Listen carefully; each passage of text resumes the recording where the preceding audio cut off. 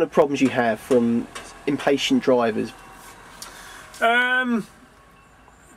Basically, they're mainly irate because we're in their road at that time of the day that they're in there. Normally find that drivers get more irate if they're going what we would call a cut through or a rat run road. Everybody uses them. Find us in there, and then it's you know, what am I going to do now? I know, I'll abuse them because they're there, and then go and find somewhere else to go, and then they'll turn around in the road and then drive off. And that's the main, you know, they just can't believe that we're in the road when they're in there. Mm.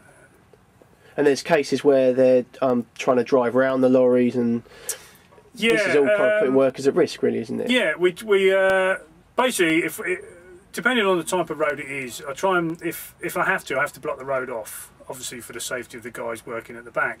But we've had people come down and actually assess where they're going and thought, I can go round them on the curb, and they mount the curb and try and drive round us. Regardless, I mean, it's not just us in there. Obviously, we've got pedestrians and everybody else, and they are just not interested. It's just wherever they're going, we're off. Now, there's been cases of injuries and workers getting hurt by this kind of thing, and I mean, what's your message to the people that are doing this kind of driving? Just be patient. We are not going to be in your way for a long time. The vehicle moves fairly fast down the road, and where necessary, we will pull in if we can.